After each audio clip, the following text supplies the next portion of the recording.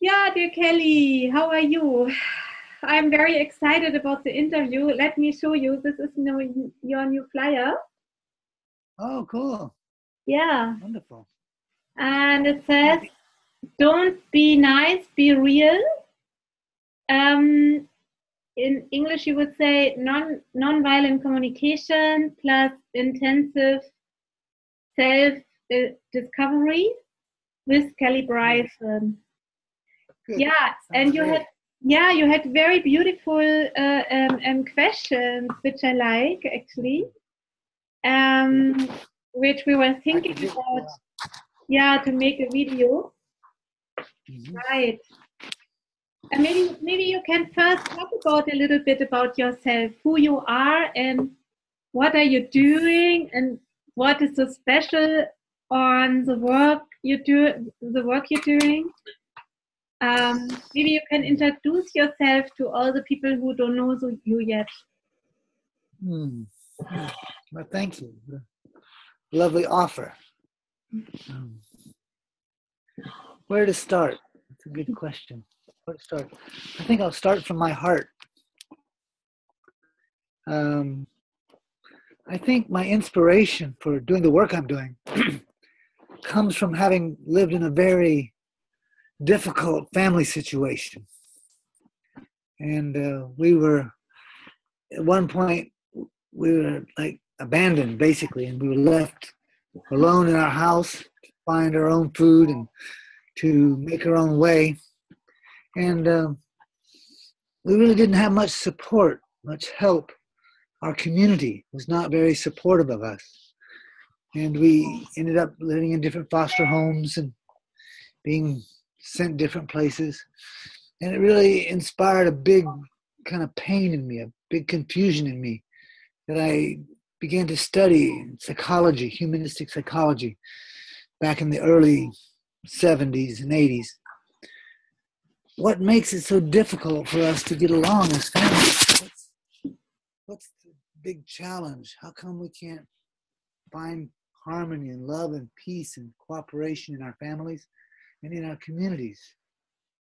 So I began to study like what makes us human, what makes us really find our love and peace and support and cooperation with each other. And I began to get my master's in humanistic psychology. And as I was doing that, I went to a conference for humanistic educators. And there was a man named Marshall Rosenberg who was demonstrating how to use this thing called nonviolent communication to work with a couple. And in about 15 minutes, he made more progress with that couple than I would make in a year of my own therapy that I was using at that time. And I was just really, really amazed and awestruck. And so I began to follow him around and take classes and do workshops with Marshall Rosenberg for a long time. Many, many classes. At one point, he even told me, he says, Kelly, I think you have taken more of my classes than I have. Kind of a running joke for us. So I moved to San Diego at one point and began to create a network, a working group, an organization to spread nonviolent communication, particularly to the Southern California area. And that was wonderful for years. For 20 years, I lived there and worked there. And thousands of people came to nonviolent communication through our organization. And we sponsored Marshall many times to come to San Diego and to teach and support us in small groups and big groups. And then at some point I moved to the Bay Area, San Francisco Bay Area, because I wanted to work with cutting edge organizations to spread this wonderful technology of nonviolent communication. But also I found out that after a while, after leaving San Diego, all of the practice groups that I got started that were running so beautifully when we were there started to collapse, start to fall apart, and they just diminished. And what I discovered was, even though they had this wonderful, amazing, the best communication tool in the world, nonviolent communication, They also needed community building skills, community building tools. So I started to study some of the eco-villages of Europe, what's made them successful, how can they sustain their community.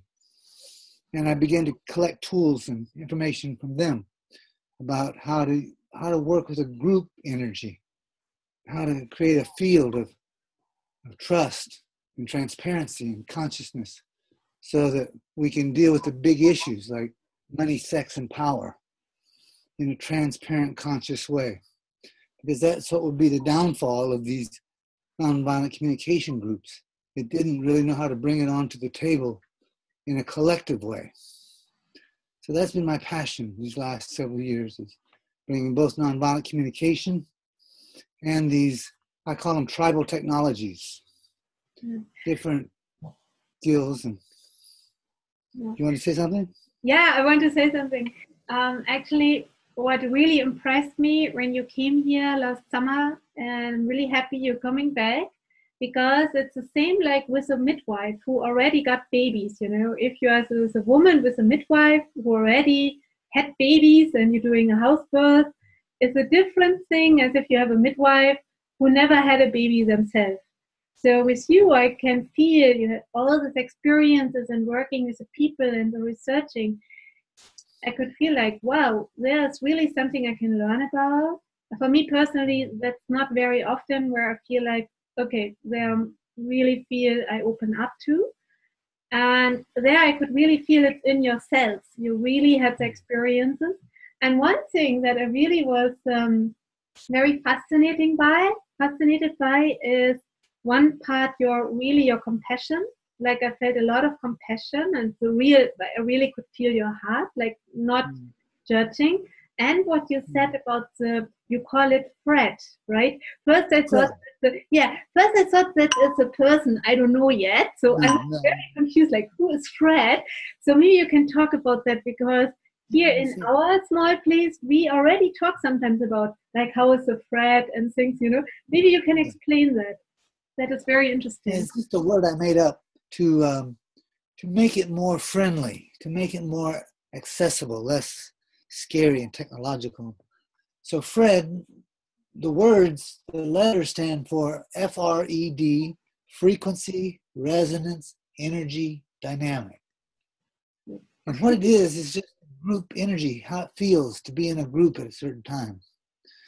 Like if you've ever been to college and had a professor lecture a group of people, and all the people are laying on their desk and they're just like want to go to sleep, they're bored to death, and the Fred is dead, we say, the life in the group. But when the life is really present, when people are connecting with each other and dancing with joy or communicating from their hearts, you can feel the group energy lifts up and people are excited, they're joyful, and they're present. So the energy of Fred reflects the quality of connection the people are having with each other and with the whole group. It doesn't have to be happy, nicey nice. It just has to be present. Yes. Could even be anger present in the room, in the group.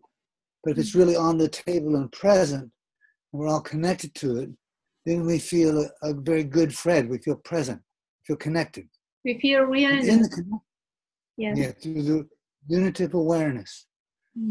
But when I'm connected with other people, myself, I usually don't feel much fear, because I'm really in the here and now. The connection is almost a cure for the fear. It also contributes to my group intelligence. When the Fred is strong and present, then the group gets more conscious. It knows what to do, as opposed to when the Fred goes down, I call it a limbic spiral. My limbic, my brain, my reptile brain spirals into fear. Then the group gets very unintelligent and starts to move towards violence.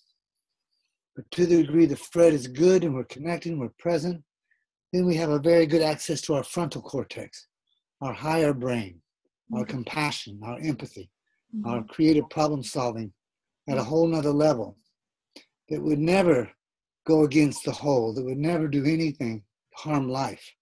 because it's unified, it's connected to life, to all of life. And there's a high sensitivity to what would serve life. Then why is it that so many groups fall apart? Then why is it that even when you had all this nonviolent communication groups, that they, that they not really connect? What do you think was missing there? You think it was the authentic way of also saying, here's also my anger, or here's also my frustration? No. Why do you think? No, I think people had authentic ways of expressing anger and truth. I think that can be there. And they can still have very big difficulties. A couple things. One is sometimes people don't understand how group dynamics work. And like one simple dynamic that I've seen destroy quite a few groups is this tendency in human beings to turn against their leaders, the natural leaders in the group, start to step forward, not even because they want the power, but just because they want to serve the group. And they have some skill and some natural leadership. And they step forward and they offer a leader direction. And maybe for a while it's okay. But then after a while, people start to have their authority issues come up. They don't want to obey authority, is how they see it. So they start to attack the leader. They start to try to bring the leader down. There's a book on it, actually. Wilhelm Reich wrote a whole book on it called The Murder of Christ. This tendency humans have to turn against their leaders, their spiritual leaders, their people of power, like Mahatma Gandhi or Martin Luther King or John JFK, people like that. So when people don't understand those dynamics when they get started, it can create a lot of chaos in the group. Mm-hmm. I was with a group, a big one in Oregon last summer, and the leader of the group said, as soon as someone steps forward as a leader, they get murdered, they get attacked. So people don't understand how this works, and it needs to be dealt with on a collective level, not just a dialogical level. Why do you think that happens? Why do you think, what is there? Is there projections coming on the leader, or what is that? Something like that. Something like they have pain about past leaders, maybe their family, their fathers, maybe their preachers, maybe their bosses, that did not have high integrity, that did use power over, and did get their needs met at the expense of the people under them. And there's pain there that needs to come out and heal in a collective way, not just individual. Right. So when you do the groups, then you open up for giving room for the healing for each individual and the thread. So it's not about so much anymore about personal, about going against the leader and the issue between them both. Right. But my experience last time you were here, I felt like, okay, that's very, very beautiful and powerful. And there's a small but if everybody opens up. But what if people not open up to that? What if people still like this and there's nothing more touching. There's nothing more touching or trust creating than a person allowing their shield, their armor, to drop a little bit and to show their vulnerability. Right.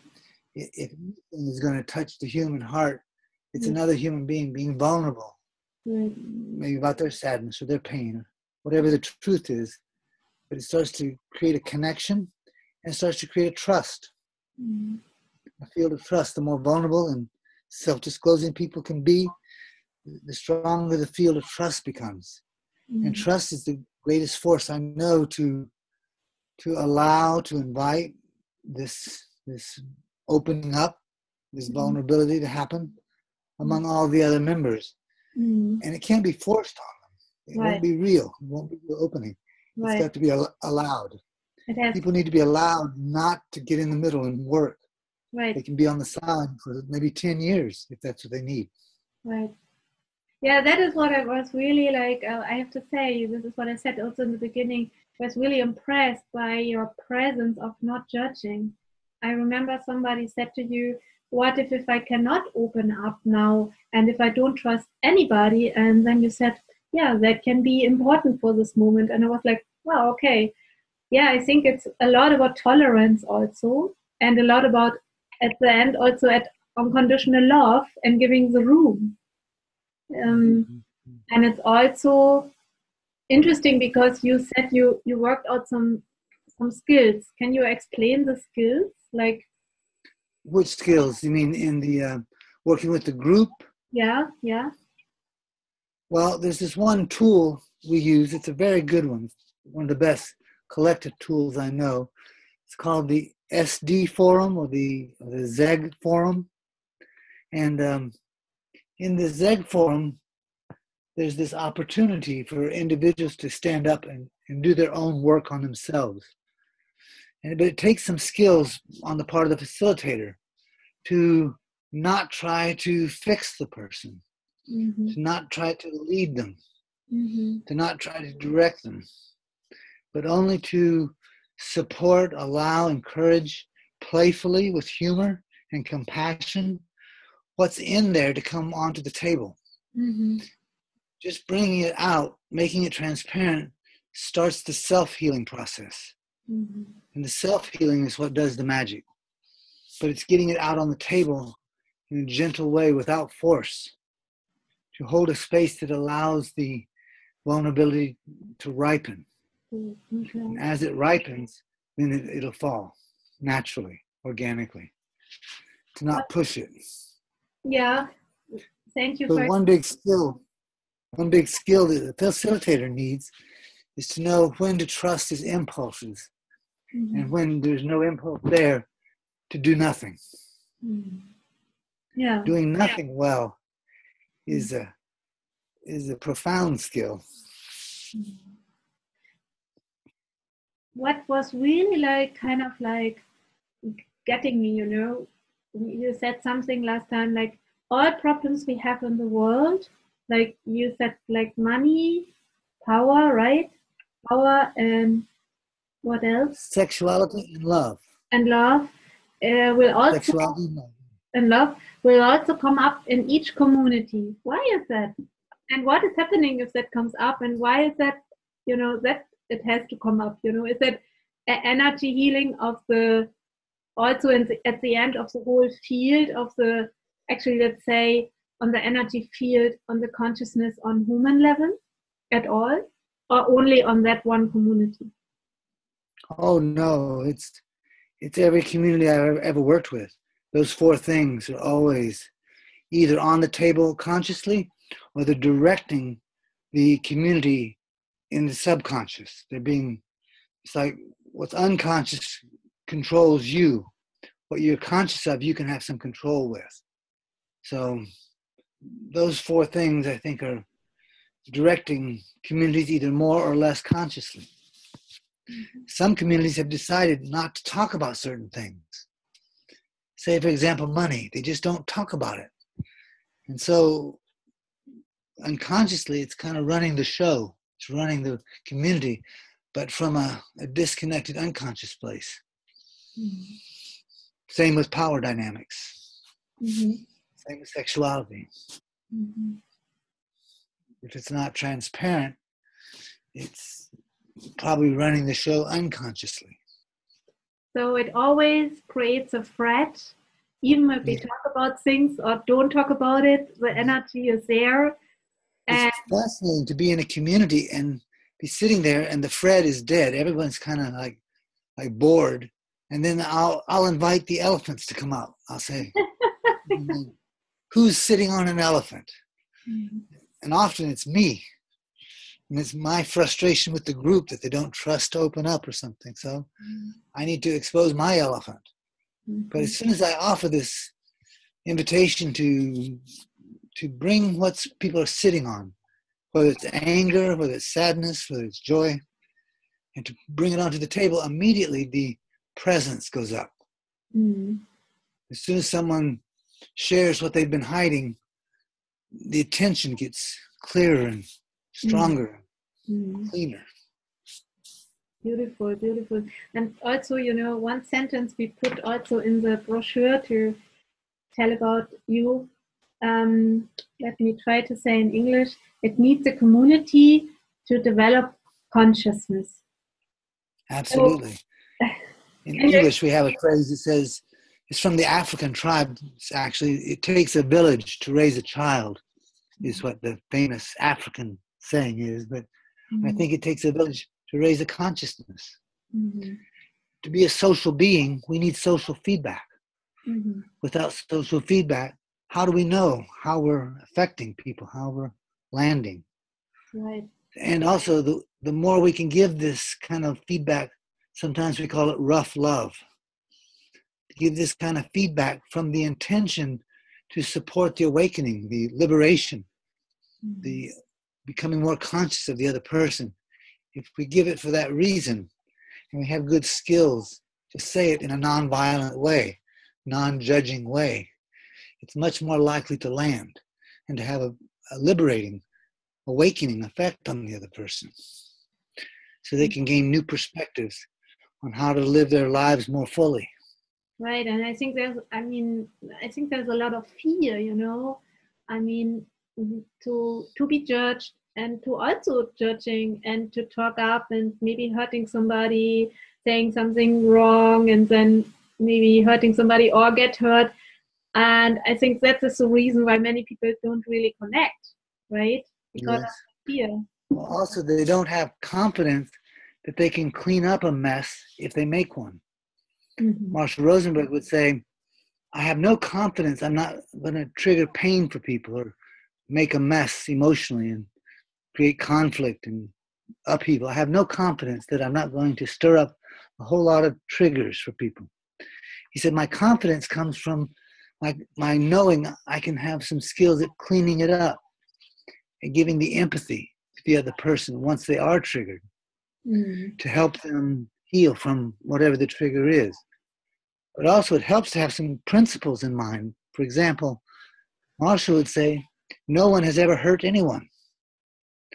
No one has ever hurt anyone's feelings. When I think I've caused your pain, I can't have compassion and empathy for it.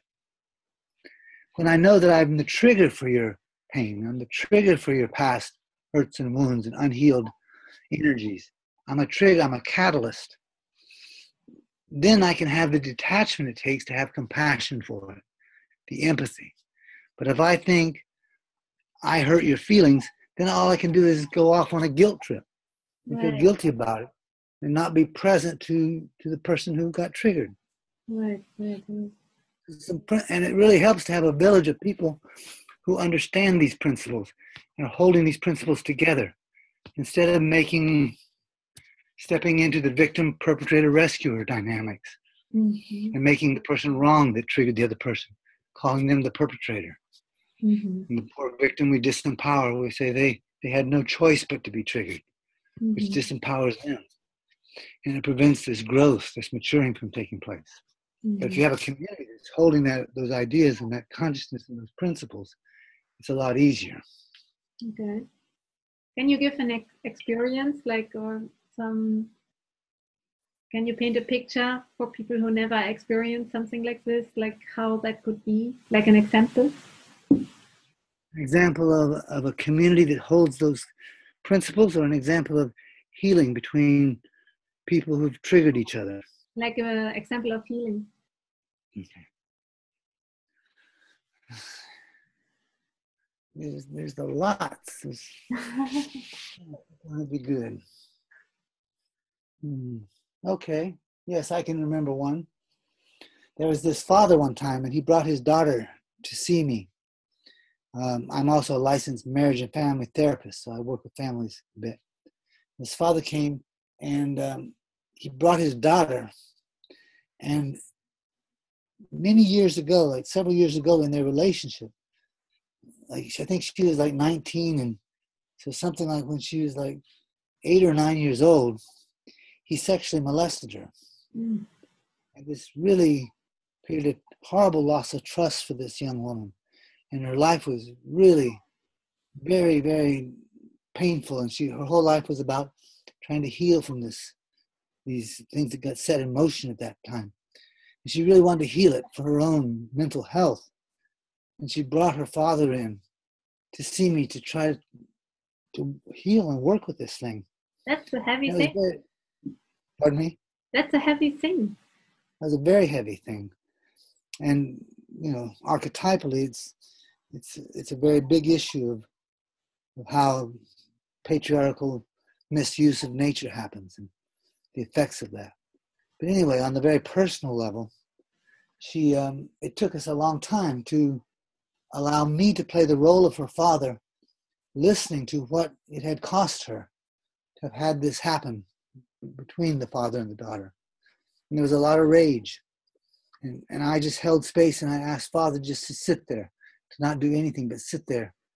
And I took his role on, and I gave empathy to the young woman, to all of her rage, and all that it cost her in her life, and the pain and the confusion and the relationships that fell apart, and her whole life and how it was affected by this. And it took hours. And I listened with all the empathy I could muster. And then at some point I said, so now I need to switch to stage 2 healing, which means now that she's been heard deeply and fully and totally about her pain, now I ask her to hear what was going on with Father when he was doing this. What was really, really happening inside of him. And I took his role, and I gave honesty about the horrible self-hate and contempt for my own sexuality that I was feeling, how ashamed I was to present it to anybody else. And I asked her to listen, and she did. But at one point, the father said, I can't receive this empathy. I don't deserve it. I'm such an awful creature that I don't deserve any compassion, any empathy. And I said to him, if you don't allow this empathy to come in and affect you and heal you, then you won't be present for your daughter, for supporting her in the future to help her heal. He said, okay, for that reason, I'll receive the empathy. To help her heal, I'll receive. So I continued, and the daughter was powerful and beautiful, and she was able to connect and hear what was alive in Father, that was behind the rage, the contempt, the disgust that was running his life. And she heard it deeply. And the father was deeply affected by this, that this daughter could do this, could have empathy for him after what he had done to her. And I watched them as they went out to the parking lot after the session. They just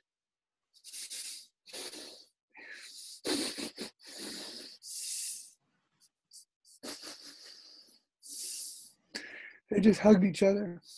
Wow. They just grabbed each other and held each other and hugged each other.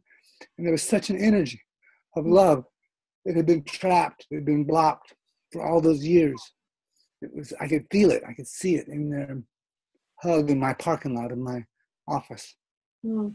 And that was the real payment. That's the real reward. That's why I'm really doing this thing. Wow, thank you for sharing, Kelly. Wow. Mm-hmm.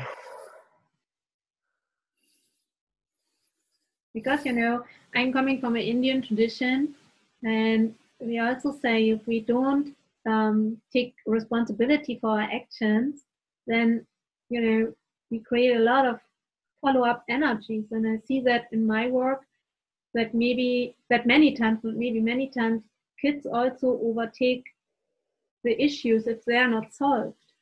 So, when you're solving something big like this is amazing, because even for the next generations, it's very, very important that this energy is clear. Mm. And it's even more powerful to do it in a group setting, when you have a circle of people, because all that presence, all that attention, all that love can be focused on creating a healing energy field. Wow. And also the other people who have anything related to this kind of thing. There's a saying Carl Rogers, that great humanist psychologist, said, the more personal the issue, the more universal it is. So it may not be father-daughter, but it's boyfriend-girlfriend and the violation that happened there, the pain that happened there. But people can piggyback on this. You can have 50 people having a healing experience, just as we work with one father-daughter situation. Wow. You can piggyback. It was very, very intense when you're here. I mean, I experienced, feel like wow, this is really powerful to go into the circle, to expose yourself, to work. And I saw also when I went into the circle, I saw that also later on, people told me they had their own stories also in that, and that is exactly what you're saying. So it feels a thread of different, let's say, of individual different stories which we even don't know, which is not Yeah. talked about. So actually, why do you think then that if each community has some issues, which is normal then because some universal issues just have to be healed, but then Yeah, why because so they're part of humanity. right? But why so less communities are able to handle it well? Or you said so many communities break out together, even they do yoga, even they do different ways of communicating. Why is so much fear to really connect with each other? What do you think? Or why, what is that? Why is there so much fear, or why doesn't it happen? Or why Why is do they fail? too many questions of one? Why Okay. why is it? Yeah. So why is that so many communities fall apart? Well, one thing is when they get started in the beginning, when they're starting, what most community people do is they get together with each other and they start to dream and vision and write about their visions and their dreams. And everybody kind of offers their different perspectives and principles and ideas about what the vision for the community would be. Yeah. And that's how they start. And I've done many of those in the last 35 years. I've had many meetings like that, big meetings, 75, 80 people would come and everybody would share their vision. We'd have a vision board and we'd spend a lot of time with it. And sometimes the community would get started from that. Sometimes it wouldn't. But the big mistake that's being made is they're not really clarifying the issues between them first.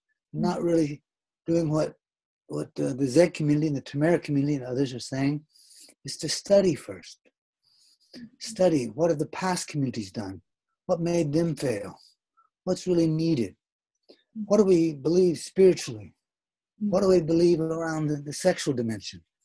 What's going on? What information can we gather to understand about power dynamics? Mm-hmm. Can we get deep in our thought with each other, deep in communication with each other, deep in rapport with each other? And after we do that, and that may take months, then we start talking about a vision. Mm-hmm. Then it's more of a shared collective vision. Then it's more of a thought out vision. Mm-hmm. It's more connected to higher consciousness. Mm-hmm. And also I think the communities don't really know how to pray well together. There's how to have deep prayer and how to cultivate this vision inside of themselves, mm-hmm. and how to tune into the entelechy of their particular community. Mm-hmm. So the entelechy itself can lead the community. They try to do it from an ego place, mm-hmm. from a place of just the thought world, just the linear mind, right. And not the non-linear, the mm-hmm. unitive awareness. Mm-hmm. Wow. So both are needed. The conceptual knowledge, mm-hmm. and this kind of spiritual unitive, non-linear mm-hmm. awareness too. We need both. What for me was also very interesting personally is that I only heard last year about nonviolent communication, and then later on, even after your visit, mm-hmm. I actually realized how special that really was to have you here, that you connected so deeply to Rosenberg, because I heard some of his talks and it was like, whoa, that's really pretty deep. He was very special. For me, the first thought that came up was when I heard nonviolent communication, I first thought, we don't talking violent. But after listening to all that, I start to realize, oh my gosh, I'm talking violent, or somebody talks violent, and whoa, that's a big realization, Yeah. So can you tell a little bit about your time with him and what? I'd love to do that. One of my very favorite things in the world to do is to remember the many, many times that I got to be with Marshall. Mm. Let me tell you I'll tell you one little story perhaps. It just comes to mind. So we had a 10-day workshop with 10 people, and Marshall was one of them. And so it was very intense, very deep work we were doing, very deep empathy and healing work. And I was doing work on my family. My mother abandoned us, my father abandoned us, and I had a lot of rage and a lot of pain. And so I got into it, and I asked for a lot of empathy and a lot of Marshall's time. Like a lot of his attention went to me to help me heal. Like for the first 5 days, we mainly focused on me. And it was a bit disconcerting to the other members of the workshop. They were getting a little upset. And at one point, I was so hopeless and despairing about ever healing this wound, particularly with the feminine. I remember at one point, Marshall got tired and he decided to take a break and to take a little walk.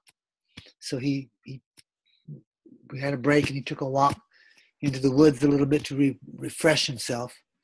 And I followed him out into the woods, and I kind of cornered him and I said, Marshall, I just don't think this empathy thing is going to work with me. I think I'm too wounded. I have too much hurt to really, And I said, I don't think, I think I'm too wounded to be loved. And I was really sad, and I put my head down. And then he says to me, he has fire in his eyes. He got really angry, really, really more angry than I've ever seen him ever. He got really angry and he screams at me. He says, Kelly, I love you and you won't even take it in. I'm right in front of you. And I'm telling you that I love you, but you're looking at your shoes, telling me how you're never going to be loved. How it's never going to work out. And when he said that to me with the fire and the rage and the love that was behind it, the sacred rage, then I felt some shift out of my story, out of my woundedness, into the aliveness and the love, the passion, the sacred rage that was right there. Very personal. It wasn't this detached therapist thing. It was Marshall Rosenberg, the soul, meeting people. This is how he did his therapy. Wow. Soul to soul. So I think the honesty helped me more than the empathy at a certain point. But he knew to trust this and to give this. Rollo May said, all healing begins with empathy, but the real shifts in consciousness come through honesty. Mm-hmm. Wow. Thank you for sharing. There's just hundreds of stories like that. You travel now, all those communities, and you're doing this work. And so I'm sure you always remember him, right? Doing this work now? I feel him with me most of the time. I feel his presence. I feel his spirit. And when he died like a couple years ago, it was amazing, but I didn't feel sadness. I felt joy. He was free. Not that he was free, but that he had an incredibly fully lived life. Wow. Yeah. He knew how to live life. He would heal people all day. He was engaged in the thing he loved the most and give them this amazing consciousness and tool and healing all day. And then at night he would party. He would. He's a party animal. Seriously. Every night he'd get together with his friends and he would joke and laugh and make fun of them. And you knew how much he loved you by how much he insulted you. That's how he liked to show his love, by making fun of the people around him that he could trust, knew where he was coming from. Yes. So it takes a lot of trust to get that. Yeah. But he'd heal people all day and party pretty late in the night. Very nice. It made me happy to think about his life. Wow. And I'm endeavoring to follow in his footsteps. Wow. Like even in your community, it was great fun to work with you guys, during the day, and in the evening to hang out with my colleagues and friends and debrief, talk about the workshop, and play with each other. Nice. It was a good life. Mm. So when you now go to all the different communities, what is so, how is that? I mean, there are many different worlds you're diving into. Are they always the same energies which you feel, or are they very always different? Always different, and yet always some of the same themes, the same archetypal themes, but they're always at different levels, you could say, in their development. It's interesting. It's both different always, and it's the same always. What is your most inspiring communities you worked with now? I worked with now, or ever have worked with? No, your most inspiring. I know you talk about the SEC in, I think it's in Berlin. So South of Berlin. Yeah, because you think that they are really working well because they have their own forum all the time, also when you are not there, right? That's correct. That's true. They use the tools. That's really what I love to do, is come and share what I call tribal technologies. Right. I call ZEG Forum one of the tribal technologies, one of the great tribal technologies. And I like to come to a community and feel out, what do they need? What tools do they need for the building they're building? Right. Do they need a hammer? No, they already have nonviolent communication. So what else do they need? They need a shovel. Okay, they need forum. I actually try to learn new ones as much as I can and gather them and collect them. I gathered a new one last night. It was just beautiful, called the Rosen method. And so I'm going to learn that so I can share that with the communities that need that. But it's kind of like different medicines. Yeah. And I bring the medicine that that particular community needs for their issues. Beautiful. Maybe one question also, as the seminar you're doing here is free for everybody to join who's also not in our community now. Maybe you can explain what the people get when they come to a community and you work with that, even they are not part of that community, if they come from outside. Well, a couple of things. One is these issues are kind of universal. So people come to do this work and be engaged in these different issues. Like a big one for some people is their ability to trust their own self-expression, to be transparent, to be themselves, to be authentic. So that's a universal issue in almost every community. So anybody who comes to the workshop can work on their own individual issues, say self-expression, or maybe around money. Often there's stuff around money, or relationship dynamics, love and sexuality. So we can work with any of these things on the individual level, and people can grow and have their experience, personal transformational experience.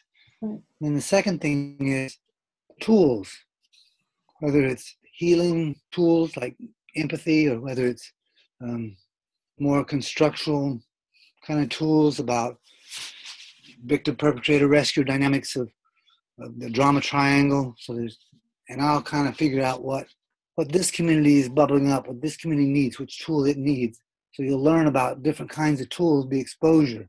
Some exposure like a sampler platter for maybe 12 different tribal technologies, as well as your individual personal transformation work. Beautiful, beautiful. I'm really looking forward. And, I would love to do also another time an interview if you are interested, just about the nonviolent communication, because that's very, very big issue, because I have to say, that in the beginning it sounded nice, and then I did some trials, I tried some things, and then I also came to my boundaries, like something where I feel I cannot say that now nonviolent. So, I really, because, as you said, your book, like, don't be nice, be real. That is for me more easy than saying things nonviolent. I realize that now, and it doesn't feel always nice. Say it again, the last part. You say that it is more difficult to be real than... No. I didn't get that. no. For me personally, it's more easy to be real, and I have more problems to Okay. say it non-violent. And Got I it. start Yeah, to yeah. realize that, and I really have some questions about that. How Well, I to? really think you have the better problem. If I had to choose which problem to have, I would choose your problem Okay. because my problem is being a doormat. A Your what? problem, a doormat, like Oh, like a rug that people walk over, and you're just okay. too nice, and people walk over you. Oh, okay, And okay. if you grow a little bit in consciousness, then you become obnoxious. Then you kind of like lash out, or you express yourself violently, but at least you don't let people walk over you. Yeah. It's easier. Gandhi said one time, Gandhi said when somebody came to join his peace movement, he said, but can you be angry? Can you be violent? Can you be in your power? And the young man would say, no. And then Gandhi would say, well, go join the army for a couple of years and then come back. Oh my gosh. Really? Oh my gosh. Wow. Okay. I mean, it's also not always like this, but sometimes when I'm really upset, I really think, there's a map of how to do nonviolent communication. And then I Yeah. see the map, okay, here I missed a step, here I missed a step. I just had it out and I'm like, oh my gosh. I think it takes a lot of practice. And I also, sometimes I just don't want to go about the map, then I think, okay, now stop. Then I have to think all the things through. And then I don't know, then I don't say it out immediately. So I think to find a balance about that is, for me personally, it's really, I'm thinking a lot about that, how to manage. Mm. Yeah. Well, I like what Marsha would say about it. First thing he would say is, remember what the Buddha said. Don't just do something. Sit there. Yes. So after you've been triggered, to hold it, to let it be there, the rage, the hurt, the pain, the fear, all the truth around it, until you can get conscious of your needs. So you can get conscious, what am I needing here?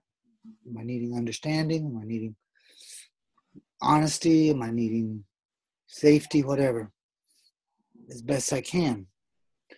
And but then I want to bring myself to an awareness of how to get my needs met effectively and not say something that makes it less likely I'm going to get my needs met. So I like to wait until I can say it in a way that fosters trust and connection. It will make that person more likely to want to hear me. How can I express myself in a way that grows the trust, that grows the connection, that grows the understanding? And when that comes to me, then I like to wait till I can express it that way. Mm-hmm. So I do it for selfish reasons, not because I'm trying to be nice to the other person, but because I want to get my needs.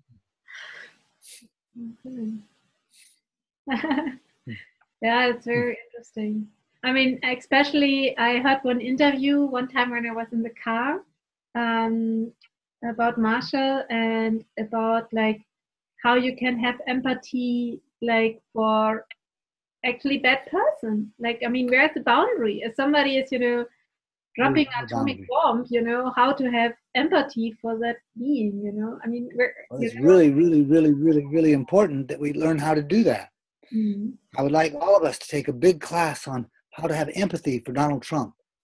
And I'd like to lead the class because if we don't give the empathy to that, what's driving those kinds of impulses, then what's going to stop it from happening? like, So it's really, really important. And on one level, it's not that hard for me to understand what could be going on behind somebody who drops a bomb, an atomic bomb.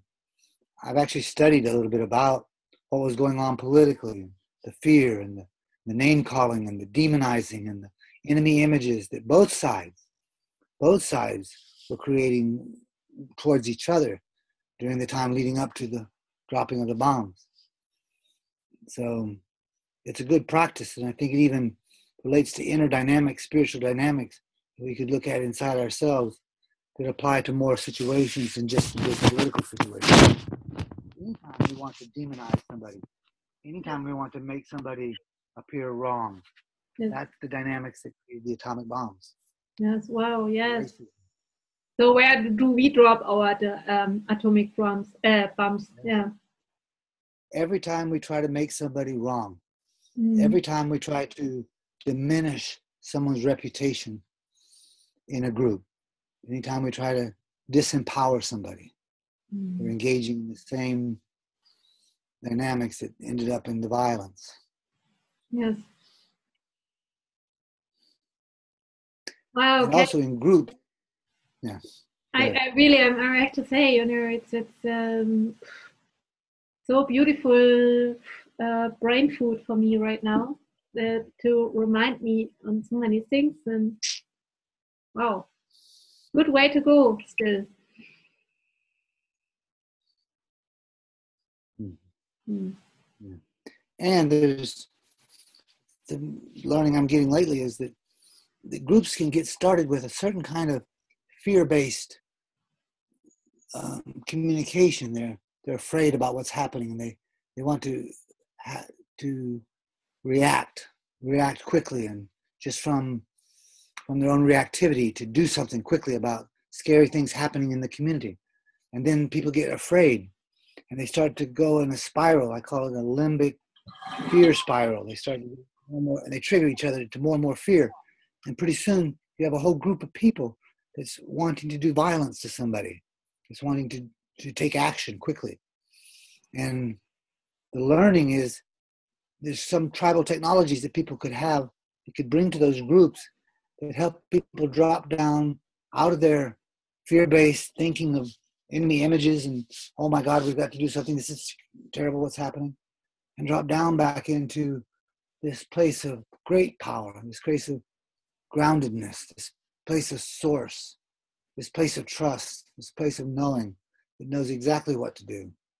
But we've got to apply, even to the group, some technologies to, even like music, to slow us down, to bring us back inside, to connect, even physically with our hands, to touch each other, put our hands on each other's backs, something to start to bring us back into connection with source, connection with life, connection with our senses. And then we're much more likely to do something nonviolent than we are when we're all caught up in being hijacked, being kidnapped into this hologram of fear. But we can find our way back to the hologram of trust, and then we can serve forces of peace in the world. Then we can have the power of love instead of the love of power. Beautiful, Kelly. Beautiful. I say many, many thanks for this beautiful interview. And are you willing to do a second one in a few weeks with me? Because Sure. Beautiful. Sure. It's so inspiring. Can I mention on this one? I just thought of it. Can I mention my website? Just to have it be on this. Just if you want to find out about me and my schedule and what I'm up to in Europe, or just some good resources, different audios and videos and books and different things, you can go to my website, www.languageofcompassion.com, and you can find out. Yes. Find out how to order my book. Don't be nice order to your you. book. Where we can order your book? Yeah, you can get it off Amazon, by the way. You have your book also in German available, or only? Yes, it is. It's through Jungfirmann. Okay. Jungfirmann is the press, but I think you can get it through Amazon Germany too. Okay, we put the link under the YouTube here. It's in German. Beautiful, beautiful. Yeah, and who wants to come to us? You are here now. When you see this video, you will be here already in May. Wow, wow, wow. This is not long ago. That is very nice. May. And if you see this video later, maybe even ongoing, I hope so, because now when we do the videos 2018, but this video will be online on YouTube. So if you see that, you can contact Kelly directly or us and get more information. So thank you so much. I like to do a peace mantra And Wonderful. beautiful. So it's like Om Shanti. Yes. And it's a mantra we say peace for us, peace for the people we know, and peace for the whole world, and peace for all living beings.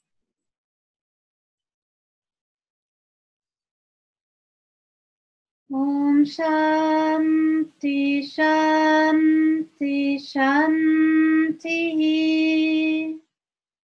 Loka Samasta Sukhino Bhavantu Loka Samasta Sukhino Bhavantu Loka Samasta Sukhino Bhavantu. Om Shanti Shanti Shanti